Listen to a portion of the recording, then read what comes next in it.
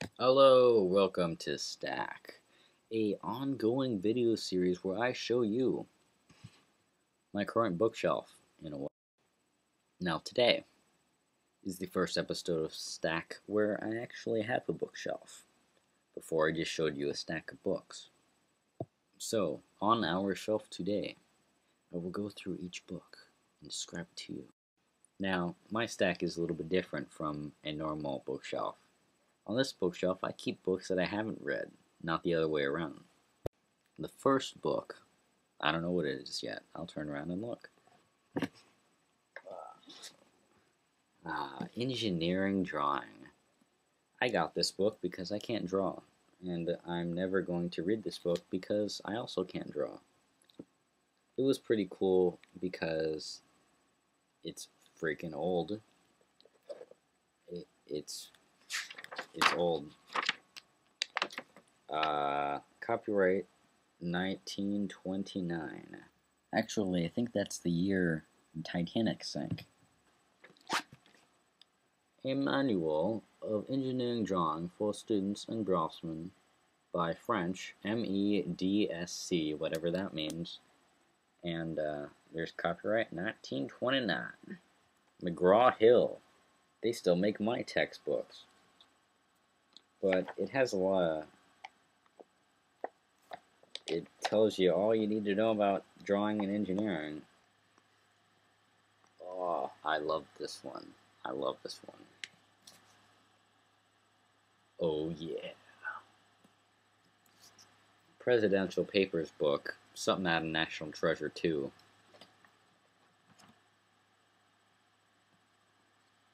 Something moved back there. But this book is really cool because it has real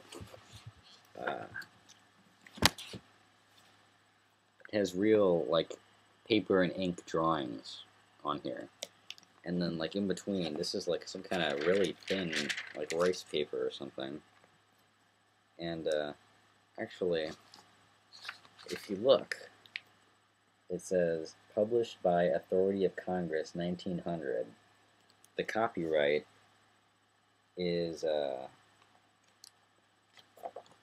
copyright 1897. The first reason why I love this book right off the bat is the fascination with information that can be held in such form. I mean, look at this. This is gold leafing. That's probably real gold because they didn't invent synthetic fiber gold by then.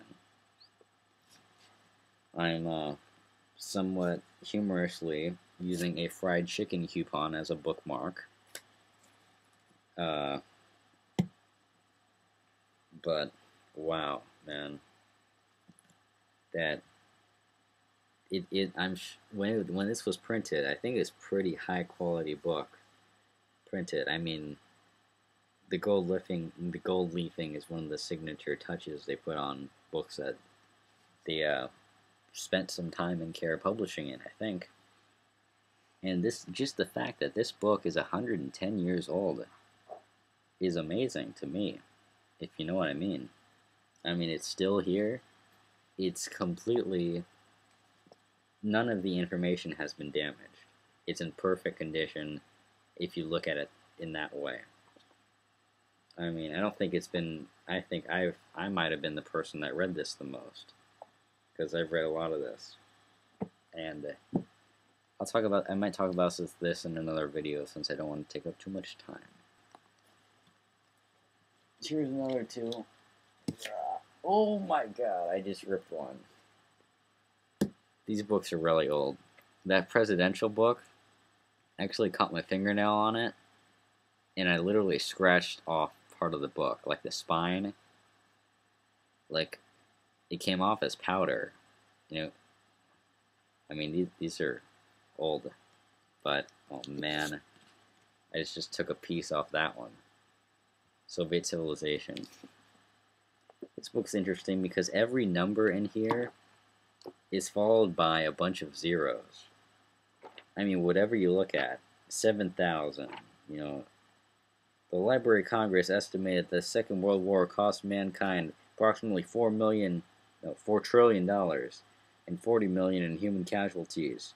U.S. alone spent 351 billion initially, but the ultimate expense, including interest, pensions, bonuses, and so on, will come out to about 1.4 million billion quadrillion.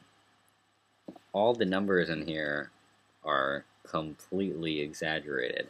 I don't know where he used the sources for, but I haven't read it yet. That's just what I got. It's got some interesting maps in here, like a new Soviet tree planting and hydraulic projects. I mean, that's pretty interesting. Also got educating gifted children. Ooh.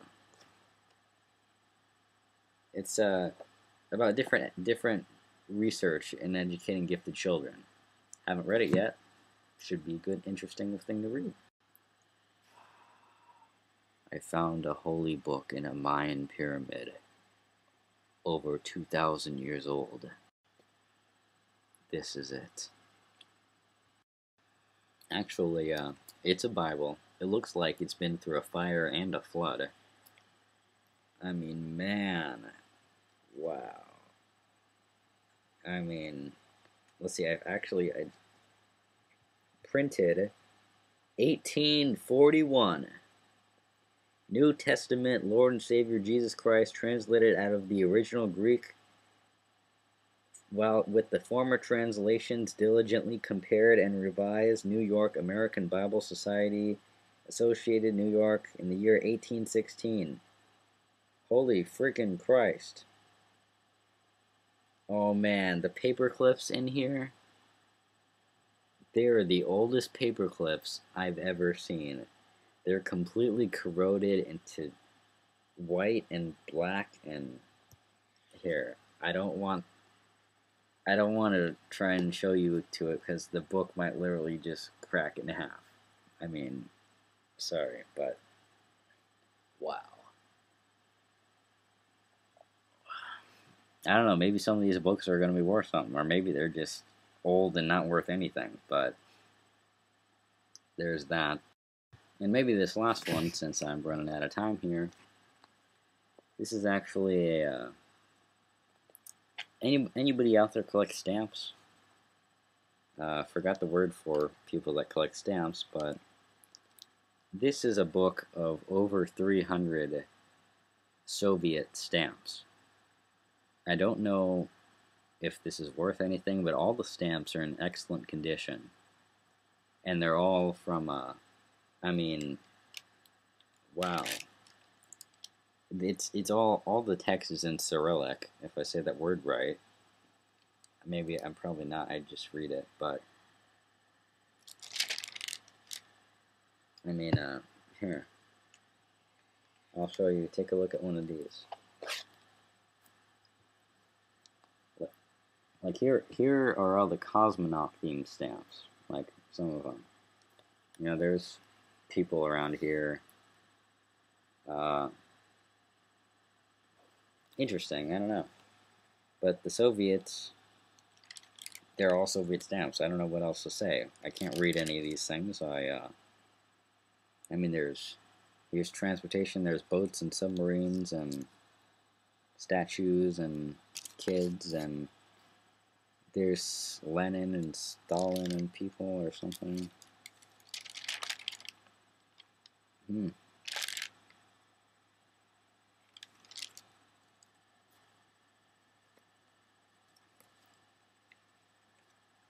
See, this guy is on a lot of stamps. See?